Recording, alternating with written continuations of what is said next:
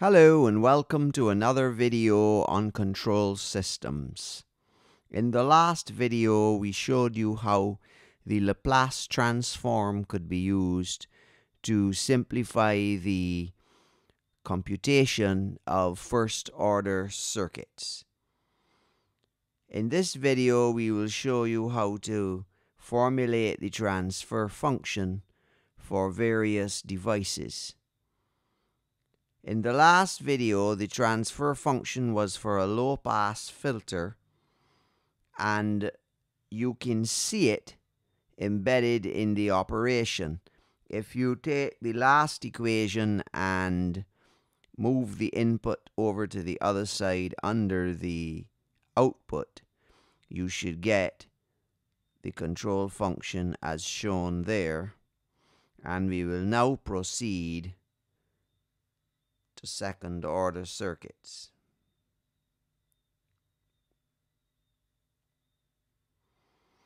Let's consider a serial RLC circuit.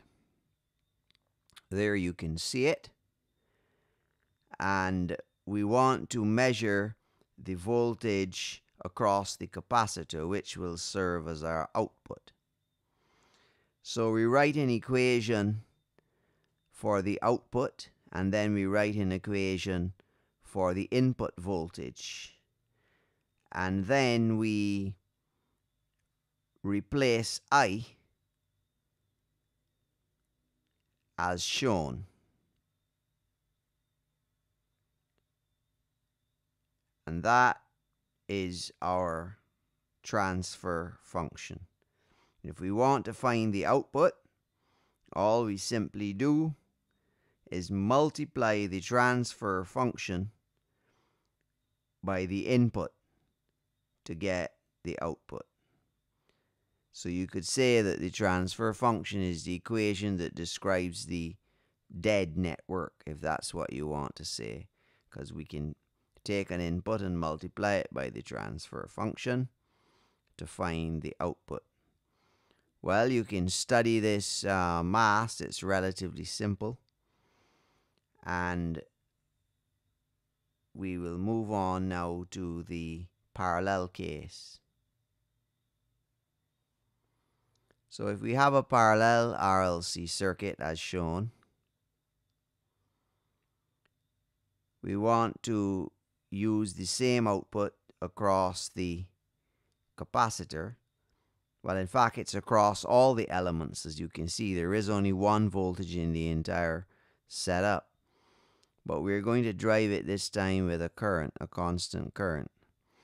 And in all of these expressions, we're assuming that the capacitor is totally uncharged at the beginning of the operation. So you write the equation and simplify it. And once again, we have the transfer function for the parallel case with the stated inputs and outputs. We're now going to move on to a motor, a DC motor, and see how we can get the transfer function for a DC motor. There are two types of DC motors.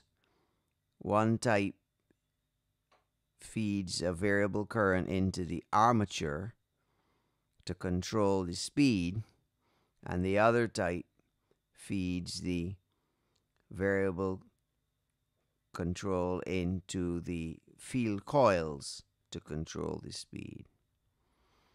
In these cases, in all these cases, we're using a linear approximation, and we're neglecting things like hysteresis and other small details that would have minimal effect on our overall result.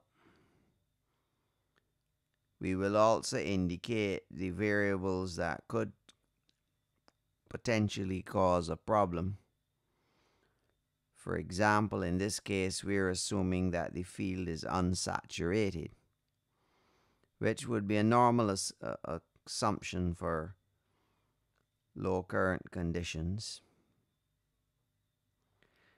Now, we're labeling all the various variables as we go along. The field current is related to the flux in the air gap by a constant of proportionality, since we're trying to keep the whole thing linear. And we see that the armature current is related to the torque and connected to the same air flux. Magnetic flux in the gap by another constant of proportionality. So we have this linear relationship between the currents and the torques, assuming rather a lot, but it's pretty okay for most small motors that are not being stressed out near their maximum capabilities. We have to either keep the field current constant and vary the armature current to control the motor's speed, or else we have to do the reverse. One must be kept constant. So let's go with the field current control, and we'll keep the armature constant for this part. So we're writing some equations there that relate the torque to the current using one constant, Km, as the motor constant. And then we're connecting the voltage and current in the field coils, and the RF and LF shown there are the resistance and inductance of the field coils respectively.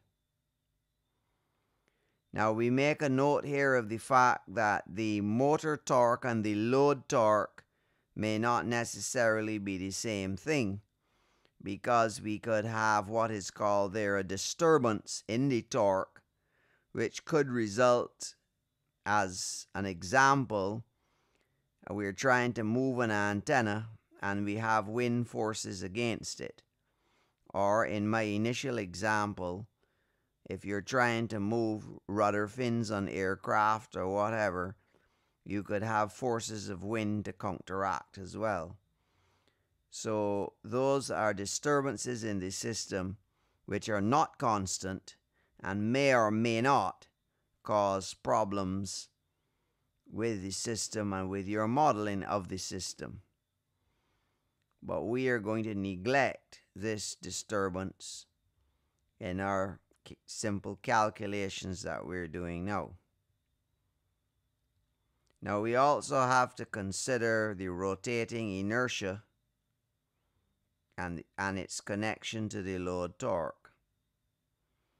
So that is shown with that expression there, where J is the inertia and B is the friction.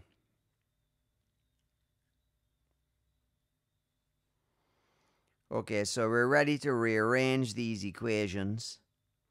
You can go back and copy them down on a paper if you want, but we're ready to rearrange these equations in a form that we can connect them and use them to establish an overall equation that, when multiplied by the input variable control current, leads us to an angular displacement.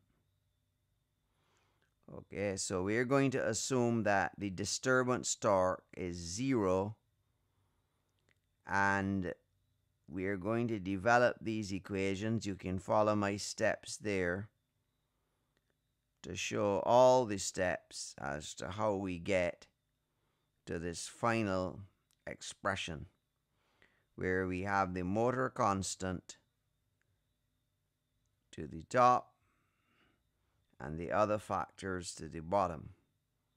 Notice that our input is the field voltage and our output is an angle that's turned within a certain amount of time, of course.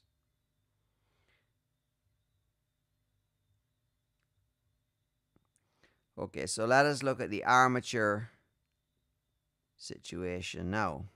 This is the armature current control DC motor. Now these motors can have a permanent magnet for the field.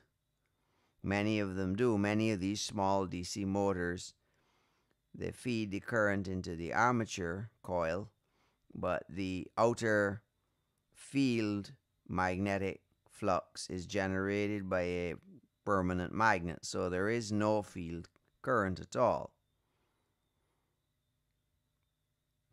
But the equations that we're developing here for you indicate the situation. In the top expression where we're looking at the torque of the motor, there is a field current mentioned, but if the motor has no field current at all, it's a permanent magnet motor, then Km will just be the constant that relates the armature current to the torque of the motor. Okay, so now Ra plus SLA is the resistance and inductance of the armature coil, where Ia and Va are the current and voltage on the armature coil.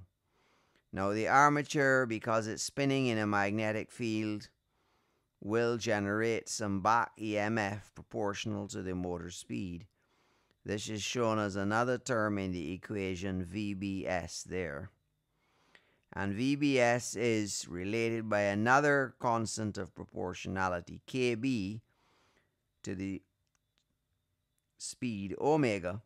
And omega is related to the actual angular position as shown in the bottom using our wonderful variable S.